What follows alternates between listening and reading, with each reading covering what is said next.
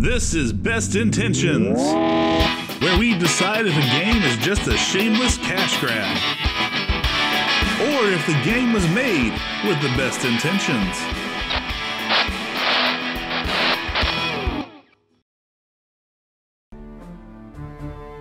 Hey everyone, welcome to Best Intentions, where today I am playing War Truck Simulator.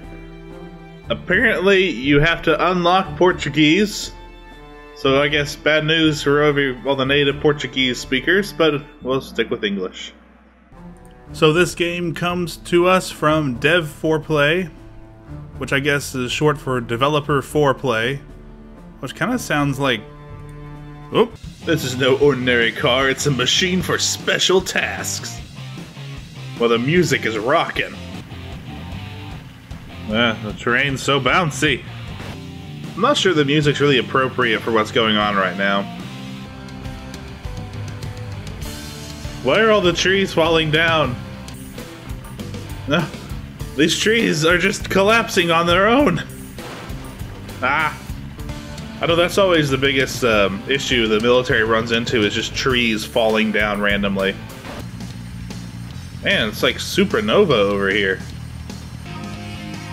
Well, you know, no rush or anything. This sounds like the intro to like Third Rock from the Sun.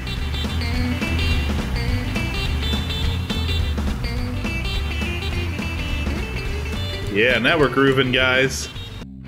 Great job, however, is not the end. It's very true.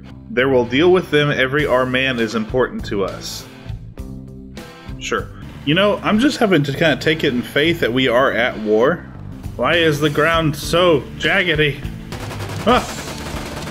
I'm being shot at. That's not a tree. I don't know how to deal with that. Okay, so are we playing with a man with like extreme nearsightedness? The amount of like pop-in textures like actually makes it very difficult to play because you can't really see what's coming up.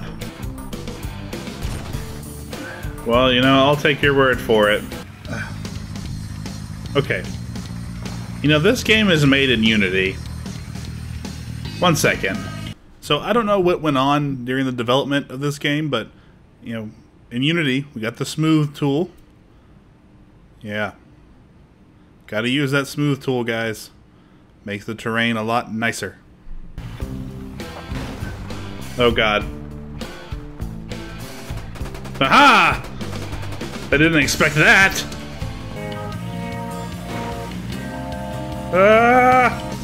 Success! Oh, please don't restart the level over. I think part of this game, like they wanted you to have to use some map reading skills, but they didn't really make the maps very clear about like what any of them are, so it isn't super helpful at times. But you know, trial and error.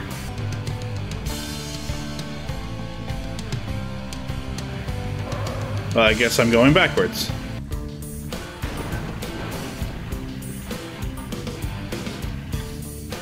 The reset function is the most worthless thing. You know, I thought the gearbox feature in this, like, that's one of the selling points, is that you have to manually shift.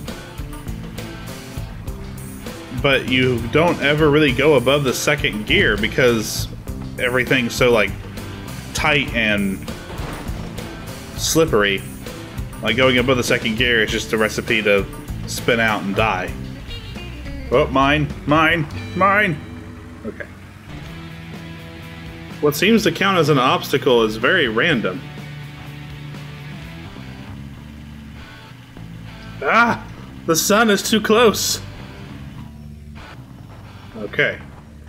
I just gotta get these 3 on the way back and I've completed the mission. Developers, this was too long of a stretch without a checkpoint. I've never been so nervous while playing a game before. I really don't want to do this map over again. You know, when a mission starts you next to a tank, you have to start to wonder why you're not in the tank. I'd rather be in the tank. Watch out for Red Quad. This is the area of the dump. Are you someone I'm supposed to pick up? Oh no, you're shooting at me. Well, I beg your pardon. I will be on my way. So I can already tell you that the driving around in this level has vastly improved than since the previous levels, because it's a flatter terrain and their physics and everything works better. I think the developers kind of shot themselves in the foot by trying to make this a simulator. If they had focused on making the gameplay more fun and flowing, and less about, oh, we wanted it to be realistic, I think they could have had a really good game here, because the driving itself, when used properly, isn't bad. I mean, it's not the greatest, it's still kind of like driving on a frictionless surface, but it is functional. Once again, if I was playing as the tank, I could just blow everything up and be done with it. You know, it could help this map as if it gave me some kind of, like, grid, and then there was a grid thing on my HUD display down in the bottom left. That way I could actually attempt to, like, figure out my position rather than it just being kind of pointless. Let's see if we can get this baby up above 4th gear.